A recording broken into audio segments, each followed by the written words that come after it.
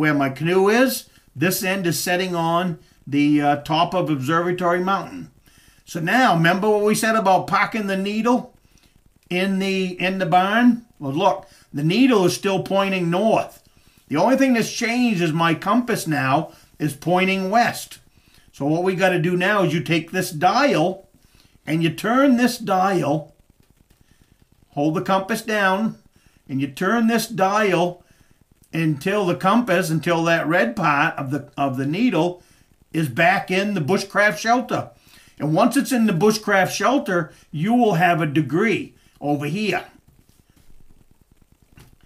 And then at this point, now you know I'll take it up so you can see it. Maybe you can see it, maybe you can't.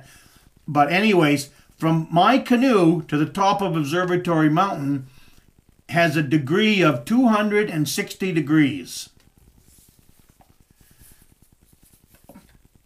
Maybe you can see that. I'm not sure. But see that? 260 degrees. So now you can put this up to your neck. Don't touch this. At this point, you got 260 degrees. That's when I would write this down on a piece of paper. 260 degrees. From Richardson Lake to Observatory Mountain. You know that. You're not going to forget it. Now you have it wrote down.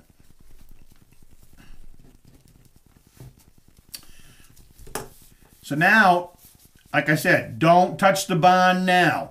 Now, what you want to do now is you want to take this and pull it out straight in front of you, and then you turn with it. And see, now once that's in the... Whoops. Let me get over here. Hard to keep everything in for you guys. So now, you hold this compass out in front of you, roughly about arm's length, keep it away from knives and axes and guns and everything else. And now you're going to turn with the compass. Your whole body, square off to the compass. I'm going to have to only turn my hands because I'll lose camera view. But take your whole body, square it with your two shoulders so that it's straight out in front of you, and then turn with the compass, your whole body, until that needle is back in the bushcraft shelter. And once it's in the bushcraft shelter, now look, this compass is, see the arrows on this compass? They're pointing this way. So now you follow them arrows, keeping that compass at 260 degrees and keeping this in the barn. Now you'll follow that until you end up on the top of Observatory Mountain. Now the best way to do this, and the easiest way, is to hold your compass up at 260 degrees straight ahead of you and look ahead. Find a rock, find a tree that's exactly 260 degrees in front of you. When you reach that point that you can see, take out your compass again, take another 260 degree reading, pick out another big tree or a rock or a stump, walk your way to it, and do the same thing until you get to the top of Observatory Mountain. All right, now we've made it to the top of Observatory Mountain. Now, actually, you know, it doesn't hurt. It doesn't hurt to draw a line. You can draw a line between your campsite, and you can draw a line over to where you want. Here, in this case, I want to hike over to Black Cove.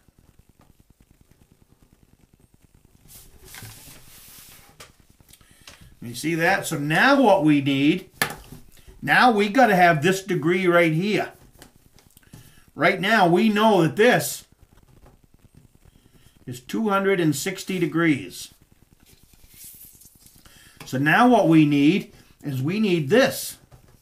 So again, take it once you have reached the top of Observatory Mountain, now you need a new bearing. So again, you put your compass up there on the red line. And see the compass is pointing the direction that you need. So again, we need to take and turn the dial, putting the red needle in the bushcraft shelter. There, now we're good to go. Now our reading is 280 degrees. I'm going to write it on the map. And over here, I'm going to write it on a piece of paper. Now we're going to have 280 degrees from Observatory Mountain to Black Brook Cove. Same deal. So you're gonna, we got it around our neck. Hold the compass, hold it out straight from your shoulders. Turn your whole body until that needle is back in the bushcraft shelter. And do the same thing all the way over to Black Cove. Now, here's another thing that really, as far as, like, it's easier to find a big thing. Like, this is a big lake over here. This is a narrow point. If you're missing any of your bearing points as you come along, keep in mind, this point will be a little bit harder to find than if you were trying to find, say, this point. See, you've got all kinds of water. You've got 1, 2, 3, 4. You have 4 kilometers in here that you can be in error and still make it over to the lake and then hike down the side of the lake to where your point is. But just keep that in mind, like, say, a road. Say this dotted line right here was a road.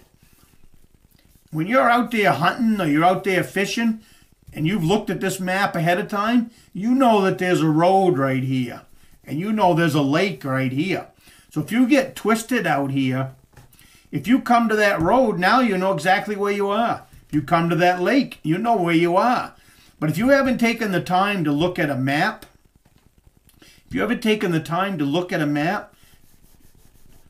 you don't know that road exists. So when you come to that road, you have no idea where you are.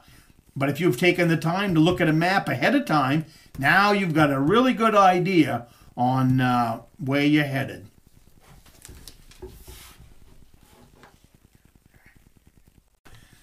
Up in the right-hand corner, I'll put some links to other videos that are on my channel that are bushcraft survival skills that I think go along with this map and compass course put out by East Grand Woodsman.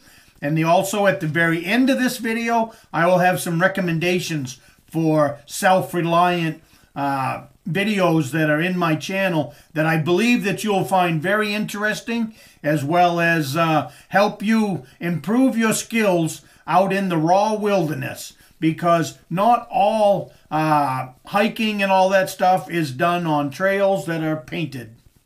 Hit the subscribe button. You'll see a round circle back there. I'm standing next to a black bear. If you'd like to subscribe to the channel, click that black bear. Click one of those them recommendations, and I will see you in the next video.